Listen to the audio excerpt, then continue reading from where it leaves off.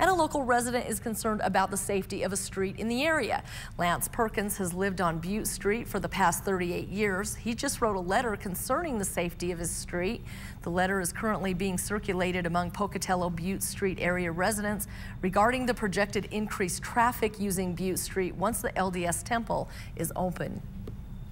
It's going to be a huge increase in traffic, and there's a lot of crossings on Butte Street where students have to cross to get to Gate City School and also to go across Butte Street to go to Highland High School.